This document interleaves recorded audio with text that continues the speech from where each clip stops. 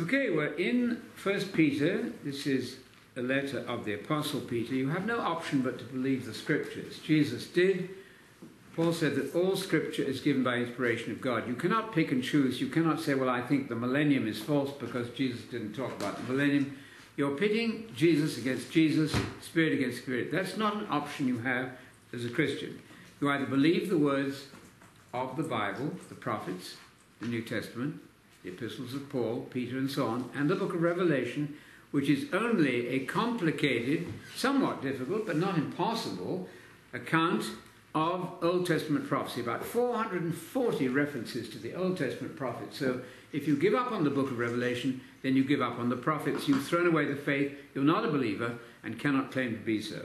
So that's the approach that we take then to 1 Peter. Marvelously intense, brilliant stuff, by the way. Yes, this man was a fisherman, not trained officially in the schools, but he'd listened to Jesus, the brilliant rabbi, the Mozart of theology, who astonished the doctors, the PhDs of the day with his questions at the age of 12. Peter was his student, and Peter had learned very, very well, and was permitted then to have his writings available to us in hundreds of languages, thousands of languages, the Bible being the bestseller by far. No other book has been explored as it has. And so with that approach, we come to the words of Peter. We'll see if we can get through half of chapter 2 of 1 Peter. That would take us down roughly to verse 20, 21, somewhere in there, maybe 20. Let's see how we do. 1 Peter 2. 1 Peter chapter 2. We had just finished reading about the seed, which is absolutely essential. And we were thinking just recently about how everything in this laboratory in which we've been placed is calculated to teach us spiritual truths, from waking up in the morning, going to sleep at night, from the ideas of fathers and mothers and marriage and reproduction of children and so on. Every imaginable thing we see in our environment is a spiritual lesson. So we're supposed to reflect on the spirit of life and the water of life. Every time we take a drink, every time we take food, we're imbibing physical food. We're talking about spiritual food in the Bible. Everything, the laboratory in which we live, is calculated, designed by a loving Father to teach us, look, the only thing that counts is your immortality. Nothing else counts. What are you going to do in 30 trillion years from now? That's the issue. I don't hear this discussed on Fox News. I don't know why. Rather, I look at 40,000 different denominations, all unable to agree. We're trying to add our little part then to trying to sort out some of that chaos. So in 1 Peter 2, I'll start with the New American Standard Version. It's a good general translation. No translation is infallible, but it's better than the King James. By no means insist on the King James, which is antiquated and is simply plainly wrong in some places. And by the way, they've discovered, I think rightly, that the proper pronunciation of Yahweh is probably Yehovah. There's a Karaite Jew, his name is Nehemiah, and he's been looking at that closely. It doesn't matter because the New Testament makes no issue out of the Hebrew pronunciation, but probably Yehovah is right, based on Exodus 3. God declared his name as, I am what I am. Ehyeh asher ehyeh, I will be what I will be. And so they said, well, he is what he is. That's more or less Yehovah. It's based on the verb to be. So God is the one who just is. Isn't that beautiful? I will be what I will be. I've always been what I was, and I will always be what I will be, and I am what I am. Yehovah is probably right. You have a Yod in Hebrew, you have a Vav in Hebrew, so Yehovah, for your interest, is probably right, comes into the New Testament as the Lord, capital L-O-R-D. So nobody bothered pronouncing it in the New Testament times. It was actually illegal to do so. For your interest, Yehovah is probably right. Yahweh is fine if that's your preference, but it probably isn't the closest. All that's based on the verb to be. I am what I am. So guess what? When people hear Jesus saying, I am, they say, there you go, he's God. That is foolish ignorance. Jesus didn't go around saying, I'm God, I'm Yahweh. That's just absurd. That would make two Yahwehs and the universe would fall. Jesus wasn't that unintelligent. So when he says, I am, this is mistranslated in your Bible. It should be, I am he, I'm the one. First example of that is when he encounters a lady from Samaria. They believed the Messiah was coming. And she said to him in a brief conversation, he wasn't supposed to be talking to ladies on his own probably, but he did anyway, broke the protocol of the time. And she said, we know the Messiah is coming. This is in John 4, the first occurrence of the I am statement. She says, we know the Messiah is coming. And Jesus looks her in the eye. Can you imagine that moment and said, the one speaking to you is it. I am he, ego eimi. I am the one, the Messiah in context, not God. He didn't just turn to say, well, by the way, I'm God. That's just madness. That's to turn the Bible into nonsense. No, I'm the Messiah. That's what counts in your belief system, that you believe he's the Messiah, the Son of the living God, not that he is God. So, you can get rid of that. You'll read the Bible with clear and intelligent understanding. Back then to Peter, and it says in chapter 2, verse 1, therefore, in view of what he's been talking about, having been born again, and you have to be born again now. Don't believe anybody who says you can't be born again until the resurrection. That's false. You've got to start now and be born again. Now you've been born again. Therefore, putting aside all malice, all wickedness, and all deceit, and hypocrisy, and envy, and all slander. Verse 2, Sarah. Like newborn babies, long for the pure milk of the word, so that by it you may grow in respect to salvation. If indeed you have tasted that the Lord is gracious. And coming to him as to a living stone, which has been rejected by men, but is choice and precious in the sight of God. And now God is building you as living stones into his spiritual temple. What's more, you are God's holy priests who offer the spiritual sacrifices that please him because of Jesus Christ. For this is contained in Scripture. Quote, behold, I lay in Zion a choice stone, a precious cornerstone, and he who believes in him will not be disappointed. This precious value, then, is for you who believe, but for those who disbelieve, the stone which the builders rejected, this became the very cornerstone. Verse 8. For them he is also a stone that makes people stumble, a rock that makes people fall. People stumble because they don't obey what God says. This is what God planned to happen to those people. Okay, let's pause there. First of all, that translation is weak in verse 8. Are disobedient at the word, not just what God said. There's a constant tendency in preaching and commentary to waffle away key terms like the word of the gospel, which is the gospel of the kingdom. So they stumble because they are disobedient to the word of the kingdom. Every time you come to the word as the gospel, you should think of the word of the gospel of the kingdom. Matthew 13:19, in all your teaching, you go back to the start. The foundation of all teaching is the gospel of the kingdom. So rather than just vaguely what God said, well, God said a lot of things, we get that, but we don't get clearly the word of the kingdom as the basis. So let's look at that, see what you would like to say. Therefore, in view of all the brilliant theological material, not boring theological material, but vital, life-giving theological material in chapter 1, you're to put aside all malice, all kakia, all evil. Boy, that's quite a high challenge, isn't it? What do we say in English? Quite a high something. Bar. A high bar. The bar is set extremely high. If you are God, you have the right to make the rules.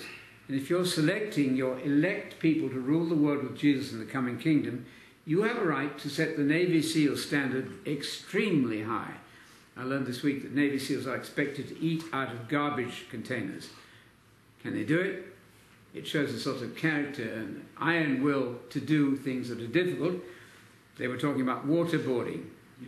And that can happen too to people. They'll be tortured and yet don't give up the faith. And that's admirable if you're choosing the Navy SEALs. Okay, so that's then malice and deceit. Hypocrisy, which is play acting, envy, and all slander. Let me add here that slander does not mean judging correctly. It's commonly said today, you're not to judge, and that's taken to be you're not to slander. You're not ever to say what's right and wrong. You cannot point out to somebody kindly that they're completely mistaken. That's not slander. That's facing reality. If you don't do that, then you are guilty for not telling them. So there's a lot of nonsense talked about not judging. Yes, we shouldn't be overcritical, highly critical, that's true. But we certainly should make judgments, because Jesus said, don't cast your pearls before swine. That's a huge judgment. You first decide that person is a swine, then you decide not to cast your pearl in front of him. So watch out for the misuse of don't judge. Very common in our conversation these days. Okay, newborn babes, I like that. Just been talking about being born again. Now, is that a fetus in the mother's womb? I don't think so. A newborn babe clarifies what it means to be born again. You've got to be born again now, John 3. That's the equivalent of receiving the seed message of the kingdom in the Gospels. Think about this, that Jesus in the Gospels of Matthew, Mark and Luke never mentioned being born again. And yet John did. John said, if you're not born again, you aren't going anywhere fast, as they say in Georgia. You're getting nowhere. Well, what about Matthew, Mark and Luke? Did he not mention being born again? Of course he did. But under a different parable, a different comparison, namely that of seed growing in the ground, as distinct from seed growing in the womb of a mother. That's very easy. Okay. Newborn babes, longing. That sounds like a real desire, doesn't it? Longing for the pure milk of the word. The milk there shows we're not talking about fetuses. You see, that should have been quite clear to some of us in many years past. We were not thinking. We were under the grip of a guru who dictated what we believed. We weren't alive and thinking. Now we see it. As a newborn babe, longing for the pure milk of the word, of the gospel, so that by it you may grow into salvation. So it doesn't happen the moment you believe. You then got to go forward, and there are different standards in the church. Paul dealt with a lot of people who were beginners who hadn't got to the required standard. Sometimes he was generous to them. He said, if you want to keep a certain day, that's all right. If your conscience says you can't eat pork, go for it. But later on in Galatians, when people try to change the whole church and disturb it, then he came on very tough. He said, if you are going to get circumcised physically, he's talking to everybody there, not just Jews, as distinct from Gentiles. If you are going to insist on circumcision, then you're going to have to keep the whole law. Don't do it. Don't get circumcised. Don't keep the whole law. So you immediately said, what law is he talking about? Well, not the law of adultery, for goodness sake. That's obvious.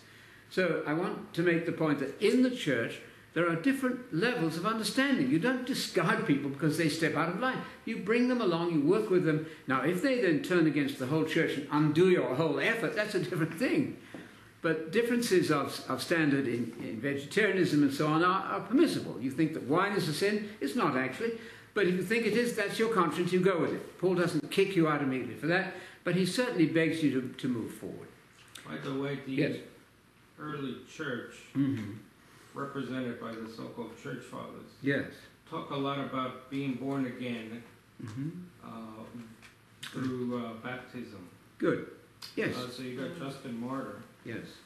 There's a quote here, if I could bring it up. He says, then they are brought by us, so these are converts to the faith, where there is water and are born again. For they then receive washing in water in the name of God the Father, and Master of all, and our Savior Jesus Christ, and of the Holy Spirit. For Christ also said, except you are born again, if you're not born again, you will not enter into the kingdom of heaven. Well, what they've done there is to solo onto baptism. Baptism is certainly part of the regenerative process, absolutely right. But the tendency there was to make baptism a sort of magical formula. It became that later on, and then they actually resorted to baptizing infants who had no concept of the faith, so the whole thing fell apart later. But that's called baptismal regeneration, and it's true that baptism is part of the obedience of faith. And so if you shake your fist at baptism, you're shaking your fist at Jesus, who got baptized himself. He actually baptized more converts than John did. Baptism is part of what you do. It's like saying, well, I'm going to get married, but I'm not going to have a ceremony. That's not the best idea. Baptism in water for adults is simply what you do. And since salvation is given to those who obey Jesus, Hebrews 5:9, text that doesn't get much use, salvation is given to those who obey Jesus. It's not advisable to shake your fist at Jesus and say, no, I don't think baptism counts. It absolutely does count. By the way, the martyr quote, what Jesus says here. Yes, born again. If you're not born again, you will not. It sounds like John 3. It does. And in John 3:5, amen, I say, or Mhm. truly I say, unless a person is born of water and Yeah. spirit, Yeah. he cannot, or Right. they cannot enter into the Sounds kingdom. like an absolute standard for baptism. So It's not that the only. sounds like baptism It to does. me. It does, absolutely. It's not the only thing. You've got to believe in the gospel of the kingdom, not just the magic touch of baptism, but yes, certainly. It's not something to argue about, it's just simply what needs to be done. That's quite clear.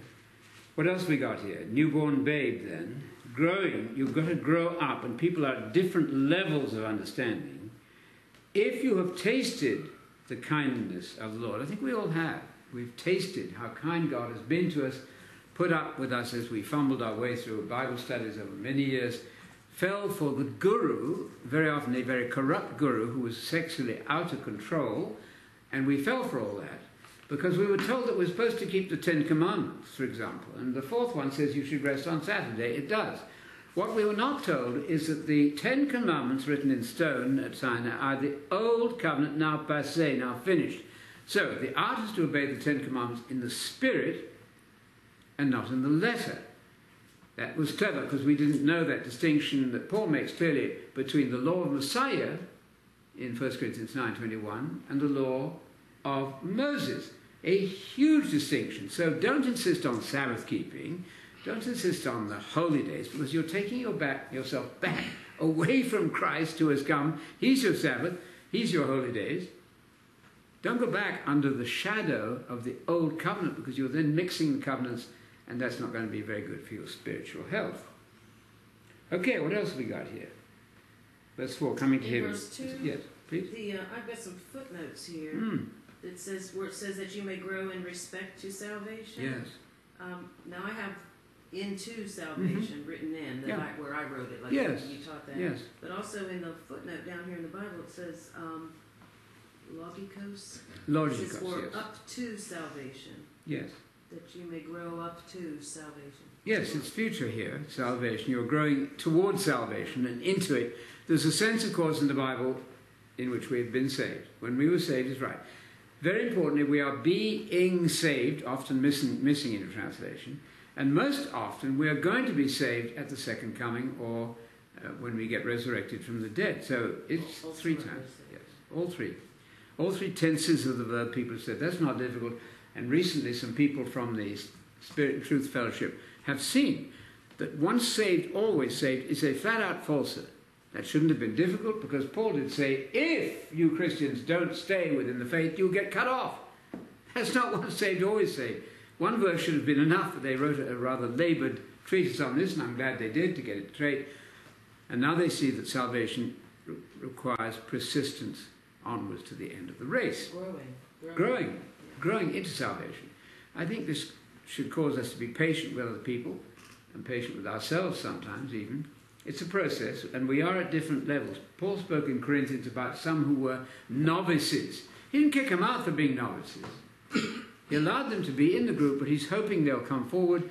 And where once he said, okay to be a vegetarian if that's your choice, okay to insist on not having pork if that's your choice, okay. But once you start making that a dogma and insisting on keeping the Sabbath and losing your job over it, keeping the holy days and losing your job over it, then you've fallen way outside the perimeter that Paul allows. That's very clear. Get real, grow up, do your study, and get the truth in every respect. I think is his point there. Okay.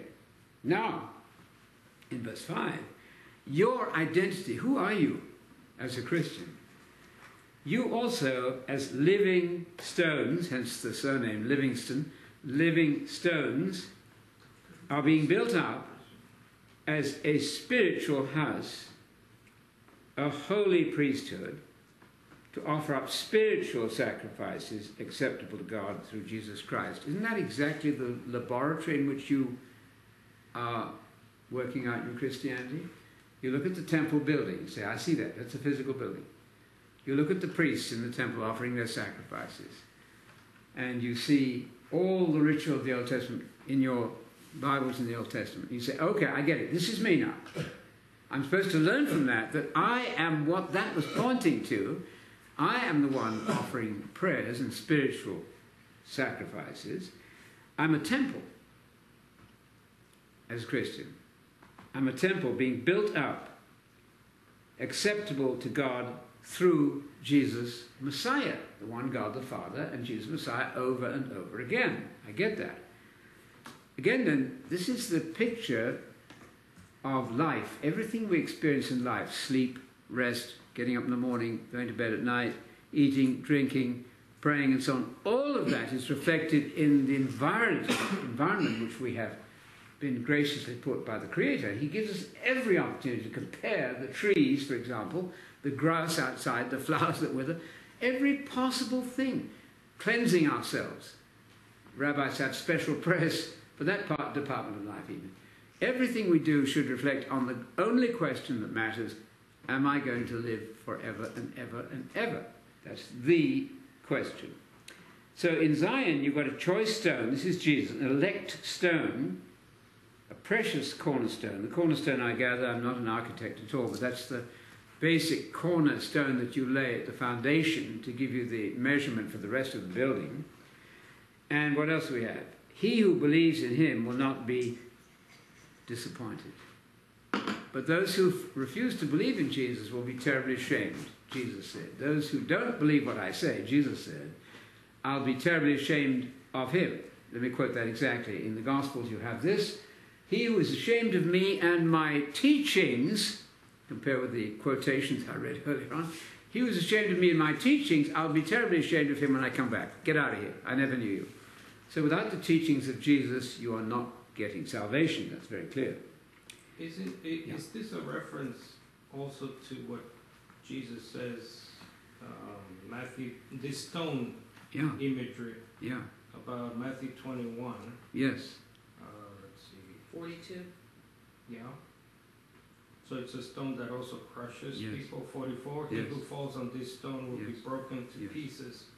Yeah. But on whomever it falls, it will scatter him like dust. Is this the same? I'm sure it's the same idea. It's from Daniel 2:44, where the kingdom of God will come intervening into the kingdoms of this present evil system, and if it crushes you, that's terrible. So it's not just a stumbling thing, it's That's also right. a destroying thing. It can be destructive if you don't accept it. It can destroy you, absolutely. Hopefully you trip over it and pick up yourself and go on. That's the positive idea there. But it also has a destructive effect if you don't accept it, I suppose.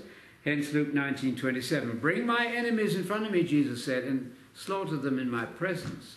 That's a verse that doesn't get a lot of press. You get a selective amount of verses from Jesus, not often Luke 19:27. So actually, Yeah. in Matthew 21, Jesus quotes this passage, the stone which the builders rejected, Yes, etc. has become the And then cornerstone. the end of this chapter says, when the chief priests and Pharisees heard Yes. his parables, they understood Yes. that he was speaking about them. So he got from, They finally got it. yes, what is the statement in modern preaching? He went from preaching to meddling. He went from preaching to meddling. Very direct, and they Well, understood. They would have understood. Yes. I mean, they knew this scripture. It's from Isaiah 28:16. Yes, please read that for us. Therefore, thus says the Lord God, behold, I'm laying in Zion a stone, a tested stone, a costly cornerstone for the foundation, firmly placed. He who believes in it will not be disturbed. Marvelous. I will make justice the measuring line and righteousness the level. Yes. And anyway, he goes on. You can keep reading there. It Yes. says a lot about the stone and his building of. Interesting. Architectural parallel, isn't it? So architecture doesn't get left out of the environment that God has graciously provided for us, that everything we do and look at teaches us a spiritual lesson. That's a very good idea. Okay, so you're absolutely right. And They then understood stone that is- he in was verse talking 8, a about. stone of stumbling and a rock of offense. Yes, 1 Corinthians 1:23 says, but we preach Christ crucified, to Yes. Jews a stumbling block, Mhm. and to Gentiles foolishness. yes. But to those who are called, both Jews and Greeks, Christ the power of God and the wisdom of God. Absolutely right. Those who are called, and that doesn't mean that that calling is irrevocable. It's not Calvinism. There was a feeling in some circles that if God didn't call you, you weren't getting anywhere. But God wants all men everywhere to be saved. 1 Timothy 2:4 and 5. The gospel is extended to everyone, and some people respond with God's grace, that's true, But the truth falls, as Jesus said, on a good and honest heart sometimes. The Bereans were more noble. They weren't in Calvin's system pre-elected or something like that. So yes, there is a calling from God, but there's also a cooperative element in your choice to decide for God or against him. Just want to add that there. And what else do we have in 7 here? The value, oh, that translation is not so good. This precious value, it should be this precious honor. The Bible is very shy, the translations of the Bible are very shy about crediting you with anything. Why? Well, because the devil's not keen on what you're doing, and so the translators mess with it. So that should read then, this precious honor is for you, right? This precious honor is for you. Where it says, mine says value? Yes, no, Honor? honor. Honor for you who believe, but for those who disbelieve, there's the choice, they chose not to believe. The stone which the builders rejected, that's Messiah, has become the foundation of everything.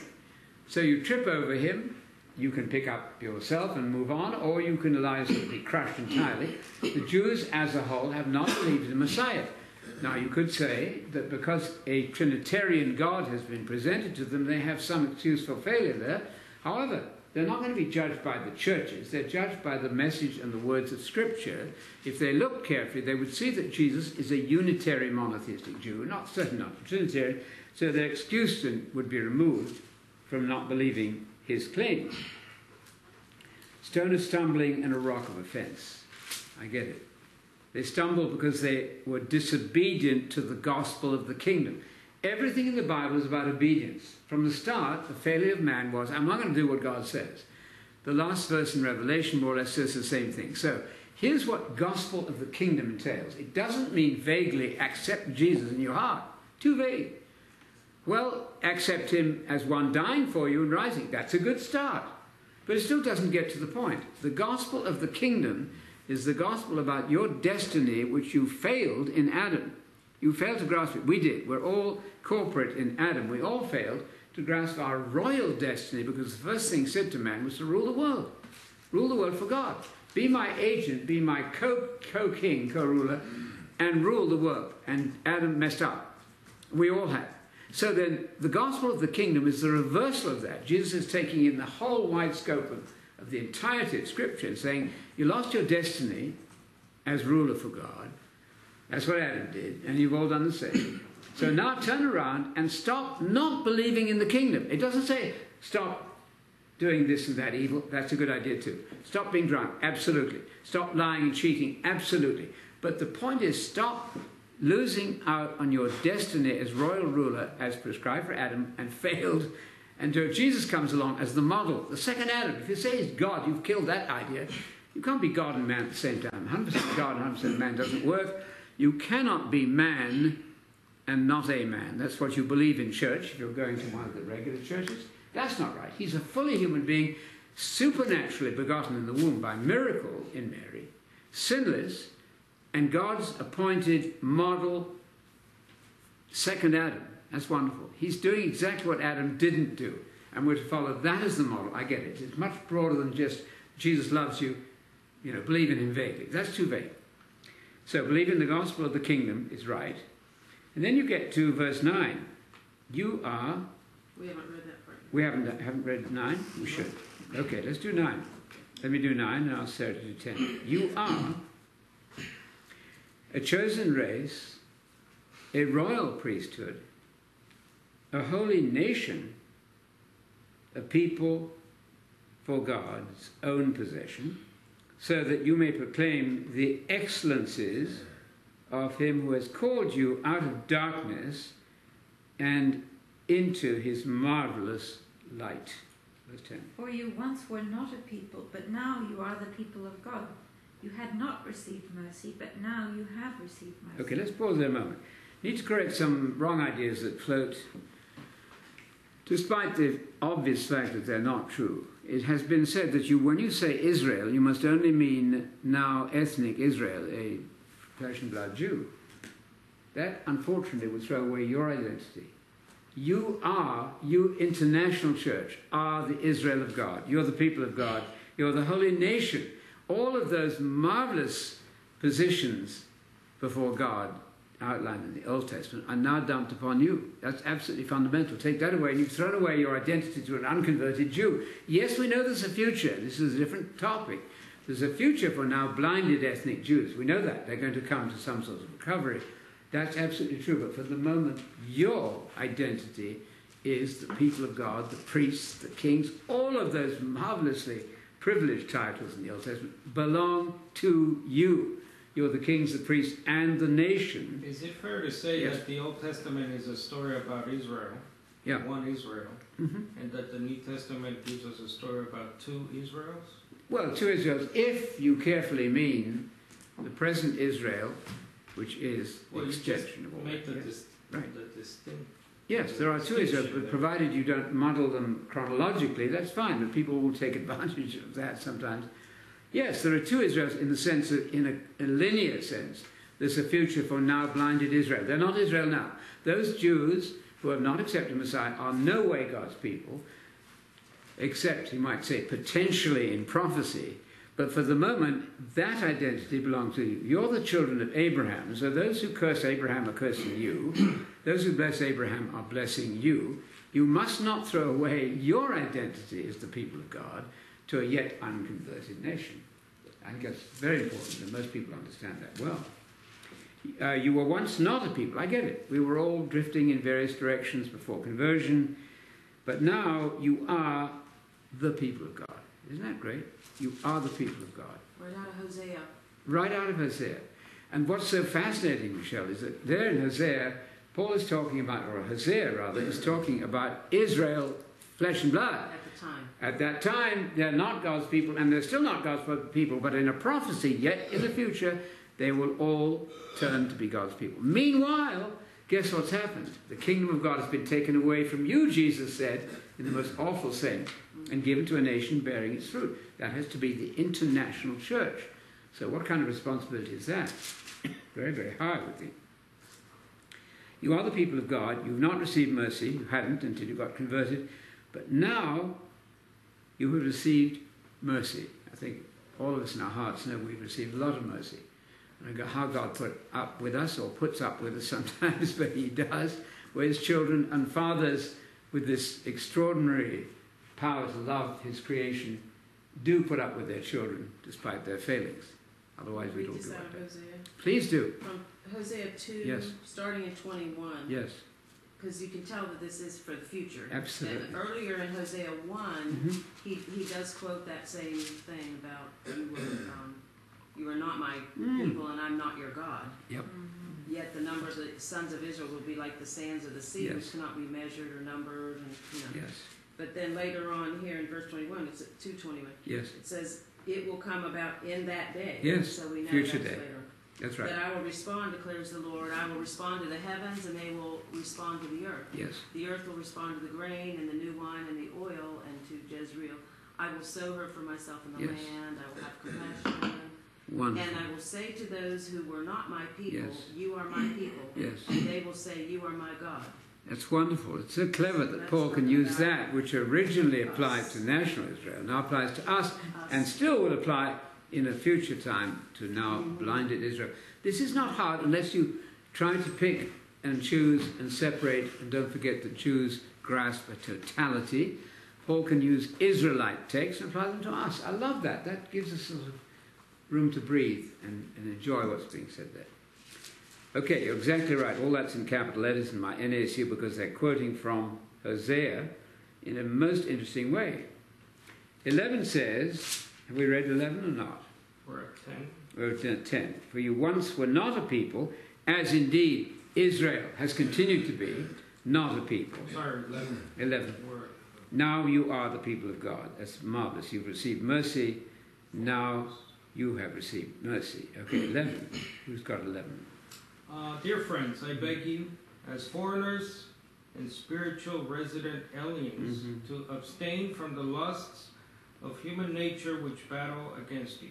Mm-hmm. Keep your behavior excellent among the Gentiles, so that in the thing in which they slander you as evildoers, they may, because of your good deeds, as they observe them, glorify God in the day of visitation. Yes, okay, let's pause there. So you are resident aliens, you're green card people. I particularly can sense that because I am a green card person. I haven't bothered, as I've said before, I haven't bothered to get an official citizenship in America, having lived here since 1981.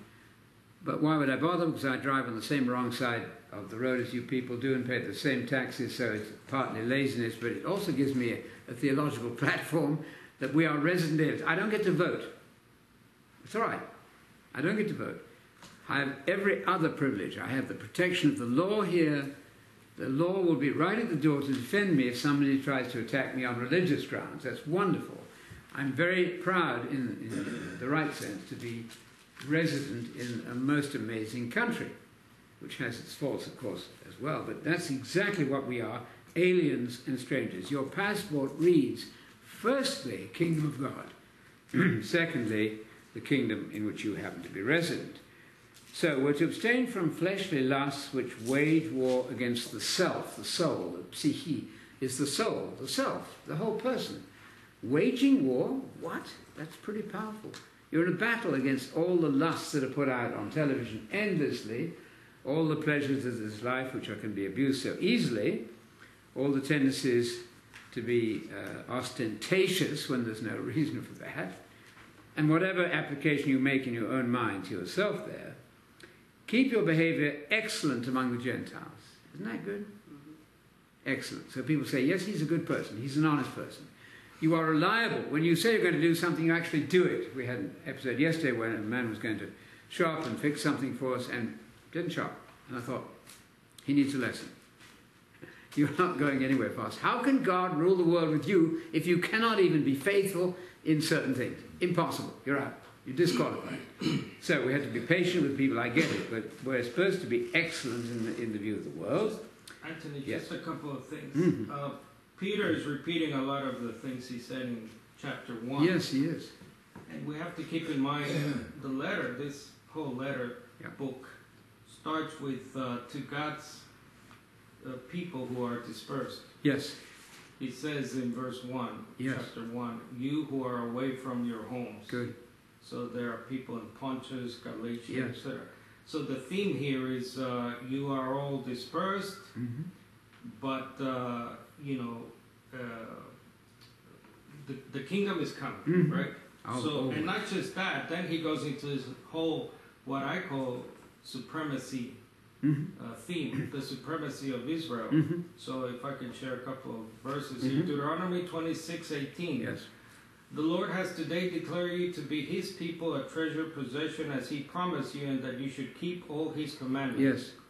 And then 19, and that he will set you above all nations, which he has made for praise, fame, and honor. Yes. And that you shall be a consecrated people to the Lord your God as he has spoken. Mm-hmm.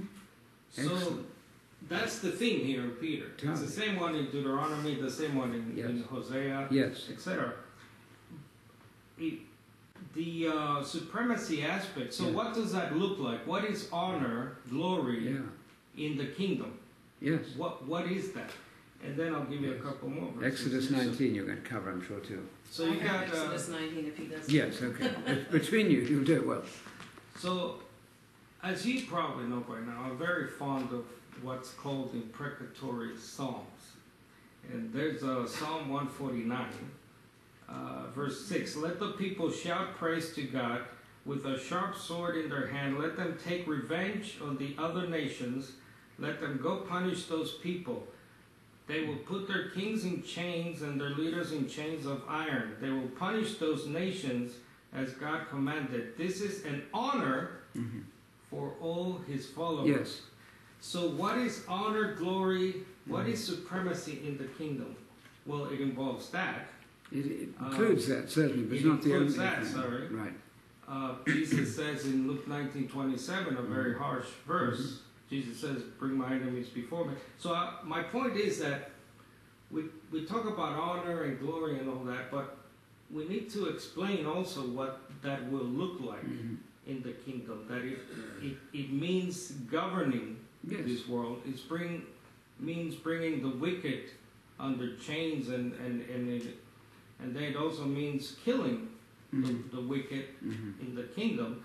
And then the other verse I really love, Isaiah 45:14. This is a messianic view here.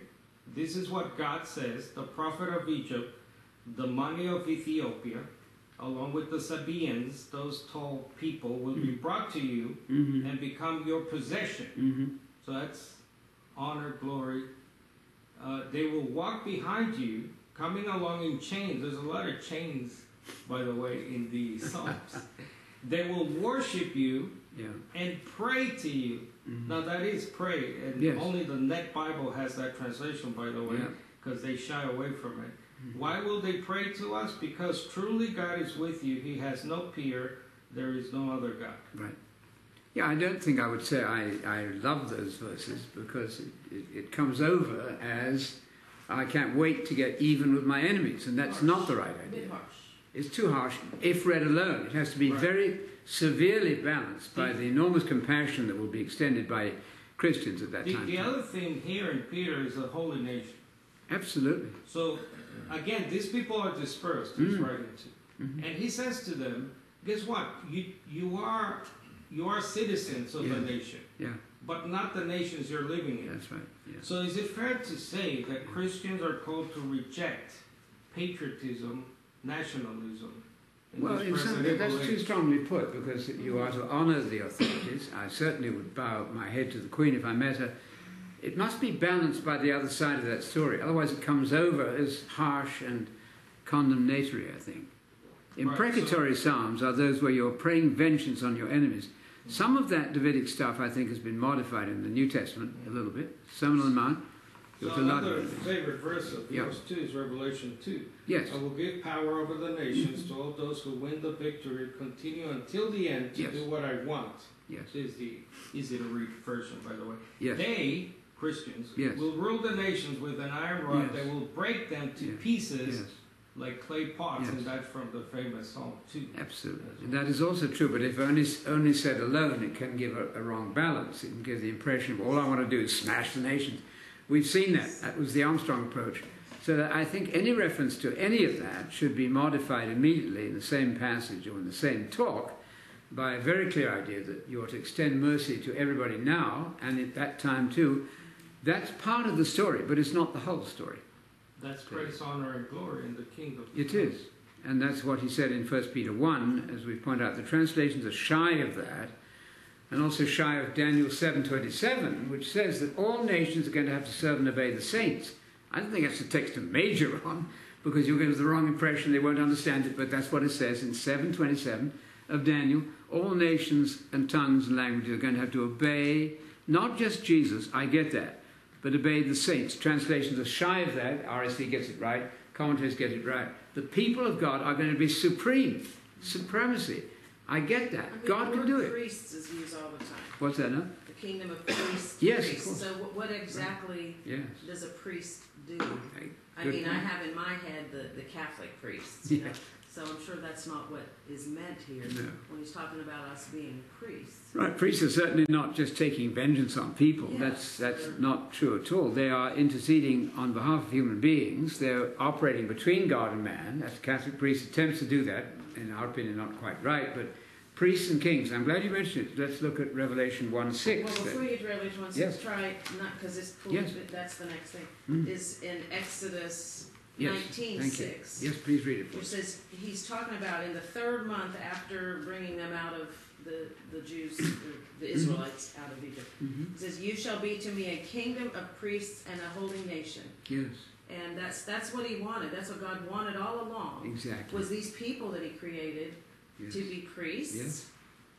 And kings. which is hard for me to kind of grasp. Yeah. But holy nation, I get that part. So I need more clarification. Well, I think the priest is somebody who is teaching other people about God. Isn't that right? And anybody who shares the gospel. So it means more teachers of his word. That's Absolutely. kind of what you mean? That's sure. You are intercessors.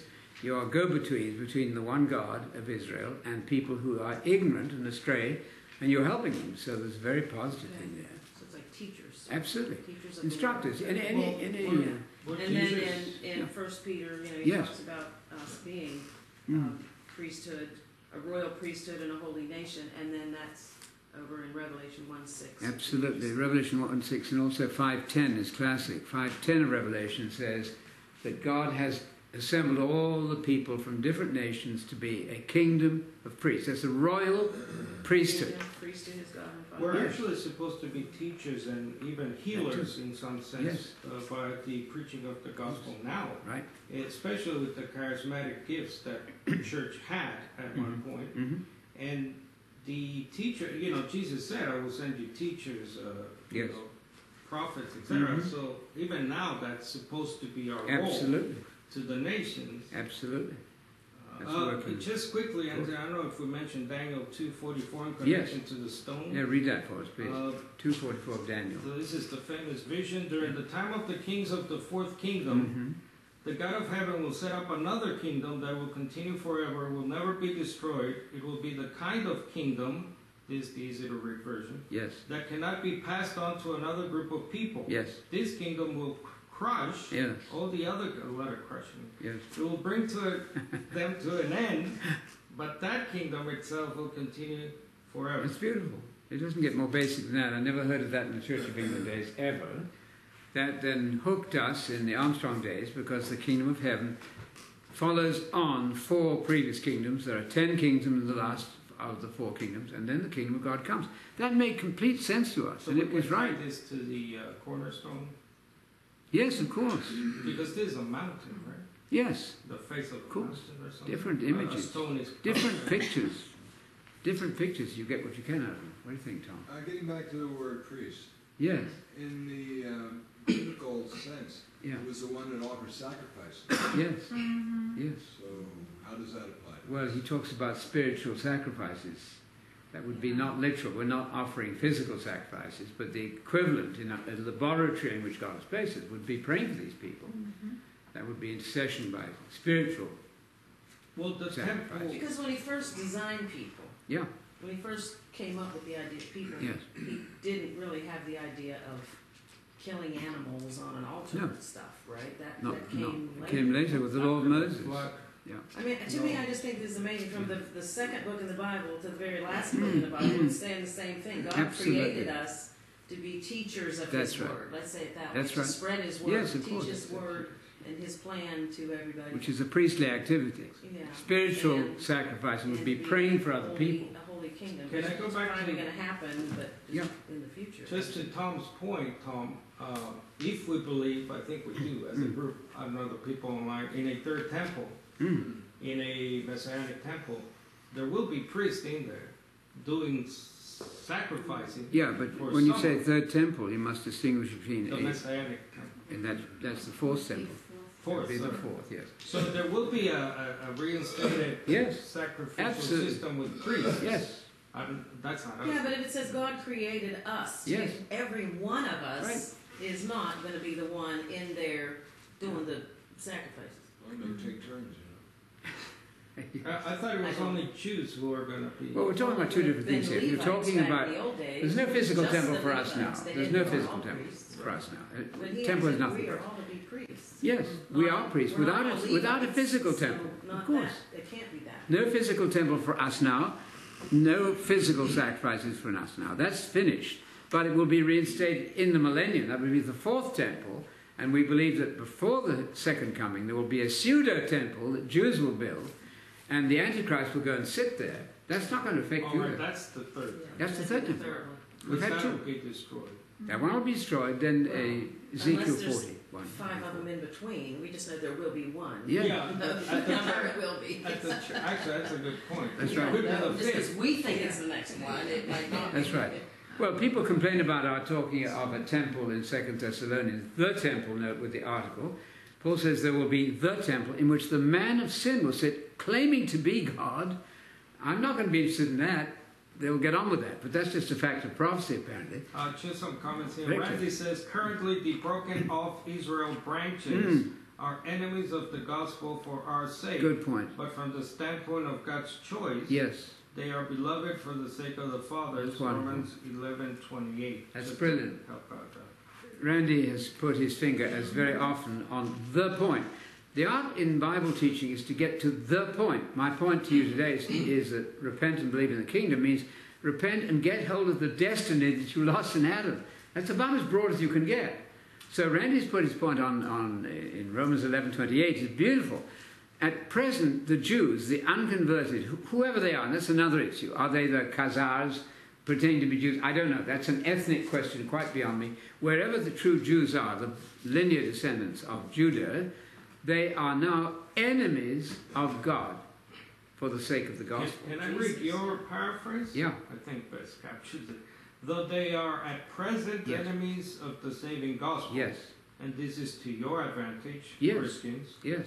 they are still potentially Mhm. the chosen people and Mhm. loved because of their forefathers. I think that's You right. added potentially. Yes, I did, to try to get sense. Could you Definitely. speak to the term replacement theology? Am I Yes, exactly.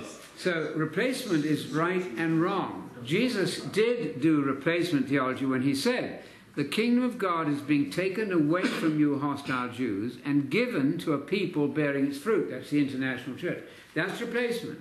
But it's not replacement with no end in sight. There is a further point that has to be made about replacement.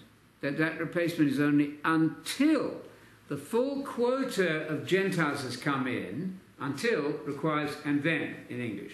Until the full quota of Jews has come in, and then, thus actually, but the equivalent is then, all Israel, that would be not every Jew just because he's a Jew, but a collective whole of Jews will be saved.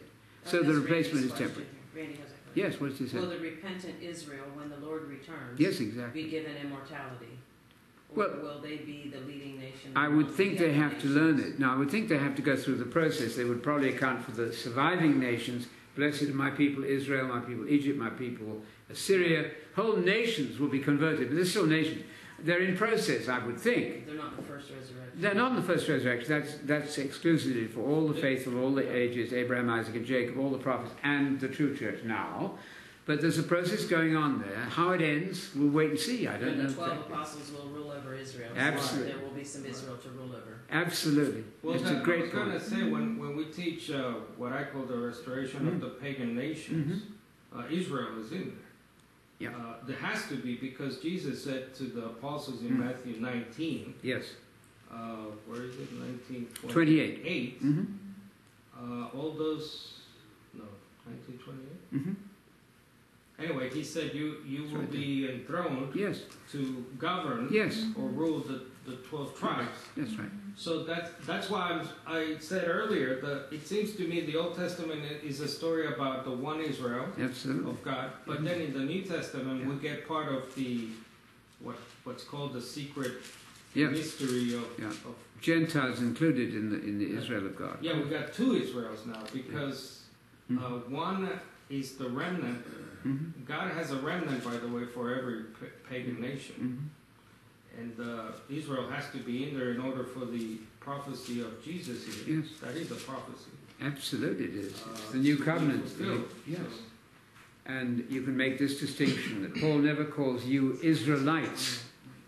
yeah. 1928 is the verse, and Luke 22:28, same thing. And Luke 1 is even clearer. He says, I covenant with you to give you the kingdom. Not just I give.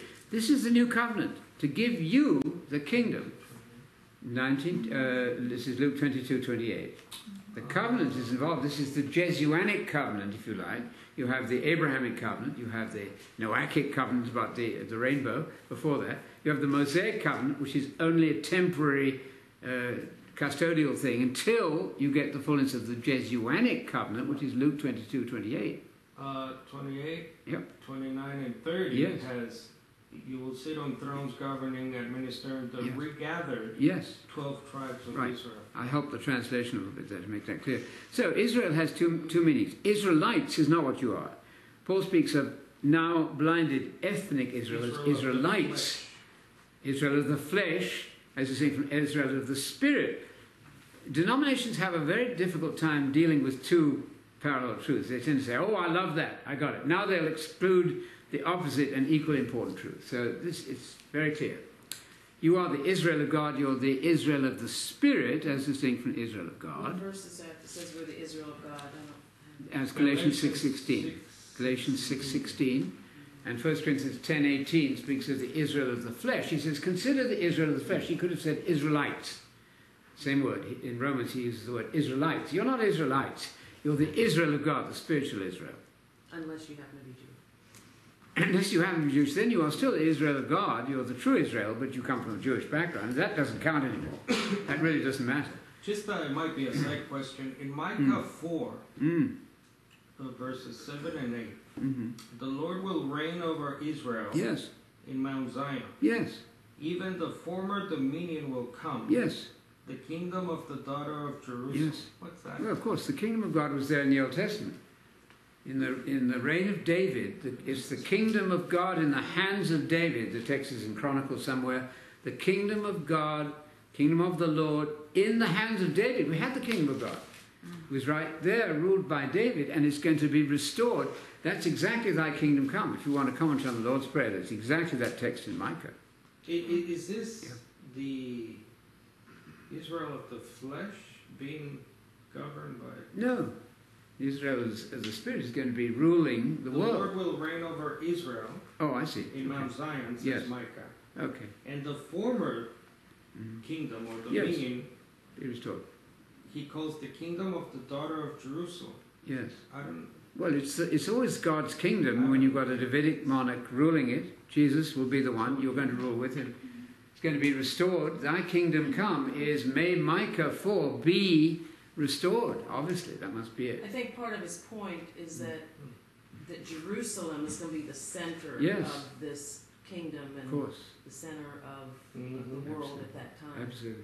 And It's Luke 19. They're standing close. I love this in Luke 19. It's so clear. They're standing next to Jerusalem and they think, wow, the kingdom is coming. Of course. They didn't say, well, now we can all go to heaven. The going to heaven thing is the wreckage in the system. My cousin John Robinson at Cambridge said, heaven in the Bible is nowhere, in fact, the destination of the dying. Nobody listened, because people don't listen to theologians generally.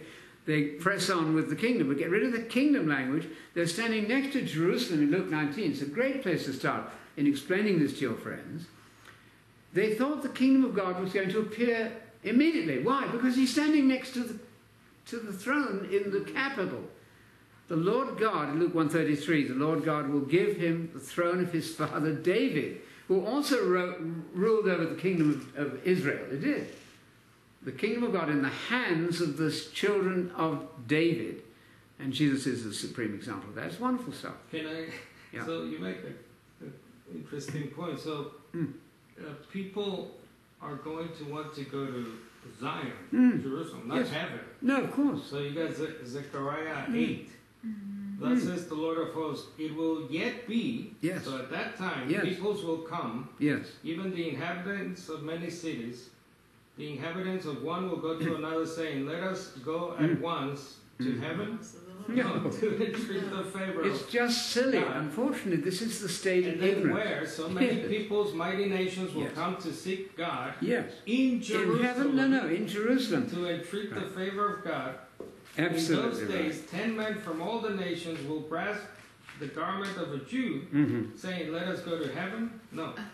Let us go with you forever. So this is a great... That going to heaven at death is the greatest coup ever effected by the devil. Once you have an immortal soul, it's got to go somewhere when you die. So the pagan notion that you are innately immortal, which you're not, that's a very clever idea. As I there's said, many often. mansions up there. Many mansions in heaven, and you're going to polish rainbows. I'm quoting Billy Graham deliberately. We're going to polish rainbows and prepare heavenly dishes in heaven at death. It's false. It's false, and it's not doing you any good to believe falsehoods. It's killing you. It just doesn't get you salvation believing in error, because you're to believe in the truth. And you're not only believe it, you're to have a passion for the truth in order to be saved. Just to go This is back very to easy. quickly to Yeah. one of the questions you... Well, I'm just going to read Yeah. some of what's online here. Please. Diane says priests would help teach those who don't know God's ways. Absolutely. Okay. Randy says Jesus is a priest according to the order of Melchizedek. Yes. Melchizedek was a priest in the most of the Most High God, Yes. and not God Himself. Yes, that's a So good that's point. another whole. That's a great point, and that reminds me, there's a very good text about what is the function of a priest, in answer to your question. Somewhere where in Malachi, you've got a very good definition. What is the priest supposed to do? He's supposed to be God's representative. It has such language. The priest in Malachi, he's supposed to be a teacher and helper of other people. I've forgotten exactly the verse there. It's right in Malachi. 7. Could be. What does it say there? For the priest's lips That's should it. keep knowledge, and they should seek the law at his mouth, for Yes. he is the angelos, Yes, the messenger. the Messenger. malak Yes, of the God of hosts. yes, Malachi exactly. 2:7. Malachi. Malachi 2:7 is exactly. He's supposed to. And nothing set- in there said he will go to an altar and slay an animal. No, and it's no. not that. It's That would work in the Old Testament. It will not work in the New. Except, of course, there will be a restored temple in the millennium where they will be offering sacrifices. Yeah. And people say, why would that be? It's could be. almost like the word priest is. Yeah. It should be the word minister Yes, or pastor Why not? or one of those kind Yes. of things that Yeah. applies to. it's going to have a different function at different times, depending on where Just you are. quickly, about the political thing about rejecting nationalism, patriotism. Dan Shaw said, so what about the idea to give Caesar what is Caesar's? Absolutely. So how do That's we work that exactly. There's a into the big fact? long discussion on here about taxes. That's not what our topic is No, today. But that's very easy. You ought to pay taxes to whom taxes are due. You have to do it. Do not resist that. Say, well, I don't like what they do with those taxes. That's not your business. You are to pay taxes. You are to honour people, certainly honour the police force. Be very, very grateful for those who fight and defend us. Absolutely. Romans But 13. you're not part of that system. That's Romans 13. Romans 13, vengeance is mine, I will repay. Getting all that worked out is difficult, and I think we're all in process there. Try to get it clear. Okay, we've got the priest, and the priest's lips. Yeah, there was Should one be other sore. thing that What Ronnie else? said. Let me see, I lost it. There's one olive tree of which we Yes. kind of forget it. Some branches were broken off, Yes. and we, the wild branches, Yes. were grafted in. It all stems on the promise made to Abraham, of Yes. which we are all his seed Good, in the Messiah. beautiful. So speaking of us as the Absolutely. holy, general, Right. holy That's people. exactly- Actually, Peter goes on to, if you want to finish up Mhm. the chat, goes Yes. on to talk about honor all men, Mm-hmm. love the brotherhood, fear God, honor the king. Mm-hmm. It doesn't mean that our allegiance is being transferred to the king. It simply means be respectful, I think. Oh, yes. You want to finish up the chapter? 18? Absolutely. Let's finish the chapter. I think we're coming to a nice harmony in all of this. 1 Peter, Two, chapter two, 1, 2 rather. 2:13. Submit yourself. We're at I was trying to get up to 11 and 12, possibly. I urge you, this would be, I strongly urge you, as aliens and strangers, your passport had better very definitely not read USA primarily. Your first allegiance is to the King of the Kingdom of God, I get that. So, you are then aliens and strangers in 11 to abstain from fleshly lusts which wage war, that's very striking, against the self, the soul. Keep your behavior excellent, we did that among the Gentiles, so that in the thing in which they slander you as evildoers, for instance, if you give up believing in the Trinity, you're going to be slandered as a non-believer. We have an example of that just recently. So you are going to be spoken evil of because of your good deeds as they observe them. Glorify God in the day of visitation. Yes, in the future, when their chance at salvation comes, the day of visitation, when God intervenes, they're going to act rightly, partly because of what you showed as an example now, would be the sense. Yeah. It's very striking. And then 13, we won't do the rest of it, I think, at the moment. Submit yourself to the Lord's sake. Every human, and that means you don't have a choice about paying taxes, you pay them. You are to keep the speed laws officially. That's absolutely clear. Otherwise, you will get attacked, and rightly, so you don't do that. All governors, as sent by God. Sent, that doesn't mean they're Christians, of course. They're commissioned by God. Government, thankfully, is commissioned by God for the punishment, that's not your job, the punishment of evildoers and the praise of those who do right. Of course, the policeman is very pleased if you keep the laws. His job is being done for him. I think that's absolutely clear. I think it's very beautiful and very, very obvious, the sense there. We got time to finish. Okay, we can go on to 20 or 20. Okay, as free men, Do not use your freedom as covering for evil. Now, I was sent a list of the salaries of about 25, 30 leading preachers, and they're quite honestly, ostentatiously disgusting. The value of some of these people who have made money out of religion. You don't want to be ostentatious if you're some leading religious person, but they have. Puts religion in a very bad light. Do not use your freedom as a covering for evil. That could be said of some leading preachers. They're using that freedom to preach for a covering for all sorts of evil, but also use it rather as a bond slave of God. That's good, isn't it? A slave, a servant. You're trying to help other people, not yourself, mainly. Honour all people. This is very all-encompassing. It's very decent. I think everybody agrees with this. Honour everyone. Love the brotherhood. Fear God. There's an element of fear in God. You're to have a fear, a proper fear of God. And you're to honour the king. Royalties in the news, as you know, in England. Many Americans have a sort of a tender affection for the royal family. That's not entirely displaced, because Jesus is the ultimate king, and you see something about kingship there. However badly done, it's better than nothing, one might think. What else we got? Servants, right? Means servants, employees of all sorts. Paul doesn't try to abolish slavery, but he tells people how to do the servant and master thing properly. Servants, be submissive to your masters, your employers, with all respect, not only the ones who are good and gentle, but also those who are unreasonable. Isn't that marvellous? As far as you can. Well, except in the South, when there was slavery, that wasn't marvelous. That was awful. They all used this scripture and this thing to do all kinds of evil with their slaves and that is mistreat them. unthinkably They bad. didn't teach them the whole Bible, and they wouldn't let them read. So they only learned this bit. That's all they taught them. That's very awful. And it's disgusting. Because elsewhere he says, employers, be very gentle and kind and fair with your employees. They didn't do that. They weren't told. That was atrociously bad. And the idea of Americans killing each other in a civil war is unspeakable, low point of nonsense in the nation's history. And Britain is no better, because they did the same sort of thing. Okay, so I love this then. For this finds favour, in verse 19, for the sake of conscience towards God, if a person bears up under sorrows when suffering unjustly. What about Michael Servetus, whose brass or bronze statue we recently visited Annemasse, close to Geneva, and this pathetic figure, really, gazing forlornly into the future. The face is very expressive. And alongside there was a man sitting, and I said, does anybody know who this is? And he immediately said, j'aime l'histoire, j'adore l'histoire. I love history, he said. So I said to the public, as they were walking by, shopping, and there was a little, what do you call that, a roundabout? Carousel, running merrily about 2 yards from this man. Oh. And the man said, nobody has any idea who he is. What? Well, Calvin, the murderer, the serial murderer, so I wouldn't recommend you join a Calvinist church, don't want to be friends with murderers, had this man burned at the stake. And there was then put up a notice in French there where it says, we are grateful to Calvin, but we are offering this statute as a, what was the word?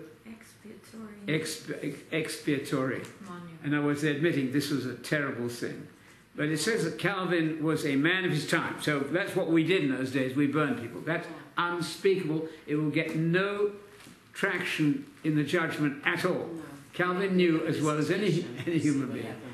It's disgusting. Calvin will have to take responsibility for burning a fellow believer, a very brilliant one. And there's his little monument in Annemasse, close to Geneva. Go there and ponder how awful religion can be. It's worse than atheism when done wrong.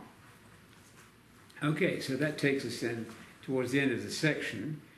But what credit is there if, in verse 20, when you sin and are harshly treated, you endure it with patience? None. But if when you do what is right, maintaining your belief in the truth, and you suffer for that, and then patiently endure it, this finds favour with God. Isn't that neat? God is smiling on that sort of thing. You put up with it patiently when they say you're a heretic. And but yet God allows it. He allows it. because the opposite would be Calvinism, right? You're all programmed to do exactly what God programmed you to do. That's unspeakable. I think this is a beautiful doctrine, that you have an element of freedom. We don't have freedom to do certain things that are obviously never going to happen. In my case, as a non-citizen, I'm limited, and yet we do have God's blessing if we patiently put up with attacks from others. So that gets us to the end of that section of Peter. I think we'll leave it for that for the moment. I just wanted to read you the quote from J.T. Robinson to remind you. You know, there's 3 or 4 more verses. Are we not up to 21 now? Turn your page. 25. Turn your page. Okay. He never sinned.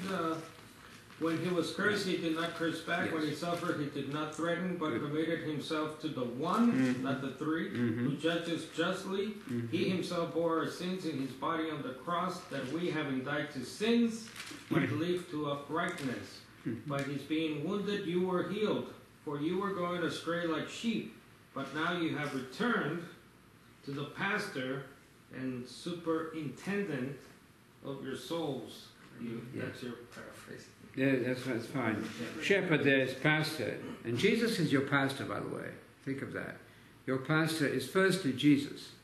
Whoever you may have placed yourself under, you better be sure that he sounds like Jesus, and you urge him in a gentle way to preach on the gospel of the kingdom all the time, to preach on the one God of Israel and the Messiah Jesus all the time. And then in the judgment, God will say to him, you sounded like Jesus. You sounded awfully like my son. If you don't mention the kingdom of God gospel all the time, you don't sound like Jesus. You might want to be in fear of having not represented Jesus well. Okay, it takes us to what, 25? Yeah.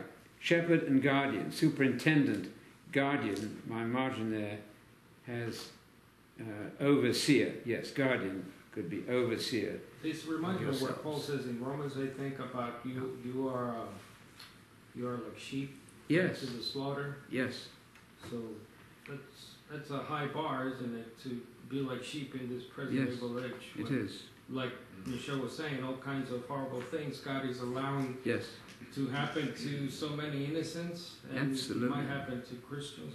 yes. So, but we gotta tough it out. As Yeah, in, yes. I love that the verse 21. Mm-hmm, But he committed himself to the one. mm-hmm, So when he suffered, mm-hmm. he committed all those sufferings. They spat in his face, demeaning, Yes, especially for a man. To be slapped is demeaning for a man. I was slapped once by another man, and quite demeaning. But you have to contain yourself, Yeah. not threaten, not strike back, Yeah. and commit yourself to the one. Yeah. I love that. I mean, it's, Oh. you said high bar. Forget the bars. It's like It's very the hard. bar is in Pluto. Yes, It's Pluto. but if you're training your Navy SEALs, you have a right to do that. He wants to see what we are made of before he lets us loose on the nations to rule them with a rod of iron and discipline the world. That will take a while. So that takes us then to a good point in the chapter, the end of it in fact. So we'll do chapter 3. Chapter 3 is going to be fascinating. We're talking about the angels who sinned, the spirits in prison to whom Jesus preached, not when he was dead, and this is where your death is death doctrine comes in very By the way, for Tom, the ERV has a good paraphrase on the priest, Malachi 2:7. Okay, what does it say? A priest should know God's teachings. Mm. People should be able to go to a priest and learn his teachings. Good. A priest should be the Lord's messenger to the people. I Excellent. like that. That's a nice definition of priesthood, isn't it? Good. Okay, do you have a song for us, Sarah, or what? Or what? Yeah. Change. Could do one. Any suggestions? Oh, let me see the list. Awesome. Or Faith of our what? fathers, great.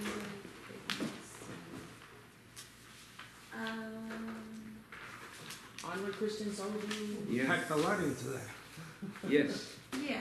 Onward Christian soldiers. How about that Yeah. in light of Memorial Day, which Mother's Tony doesn't like, but some of us. Oh, that's fine. Memorial Days, whatever we're honoring, we're honoring.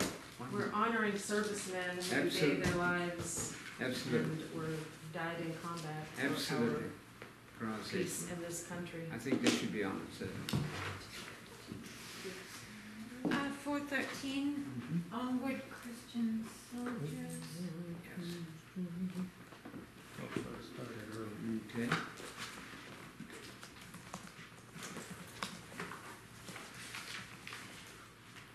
I know Carlos has a kind of an anti-patriotic Mm.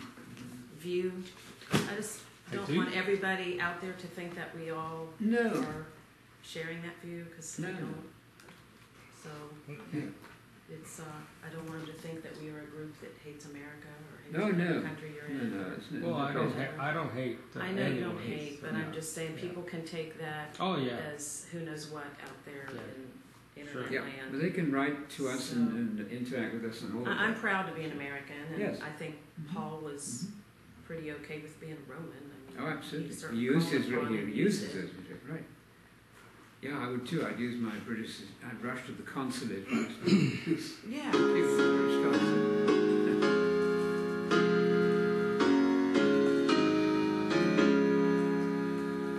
Onward, Christian soldiers, marching as to war, with the cross of Jesus going on before.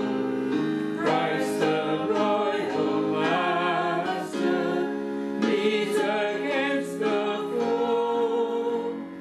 Forward into battle, see his banners go. Onward, Christian soldiers, marching as to war.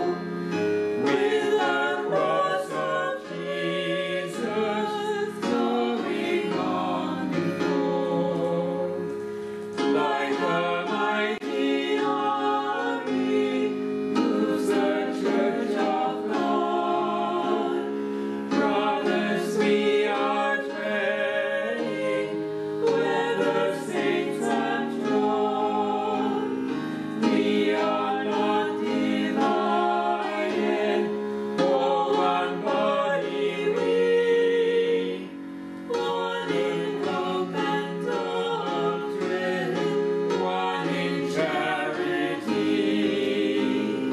Onward, Christian soldiers, marching as to war. With the cross of Jesus going on before. Crowns and thrones may perish, kingdoms rise and wane, but the Church of Jesus constant will remain. Gates of hell can never against the Church prevail. We have Christ some promise, and that never fail.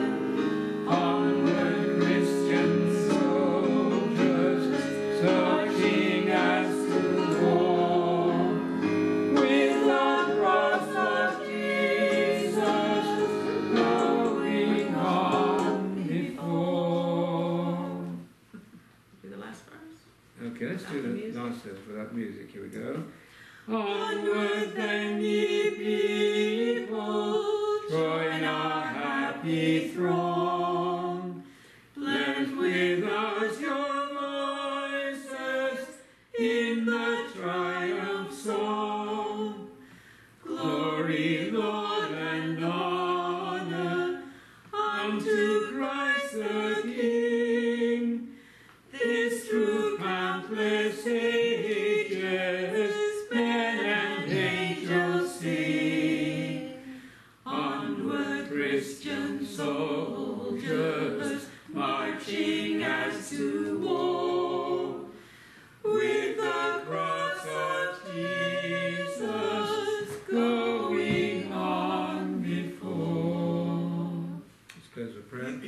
Our Father in heaven, we thank you for our time together, for the range of subjects that has been dealt with today. May many out there hear these things and rejoice in the Bible study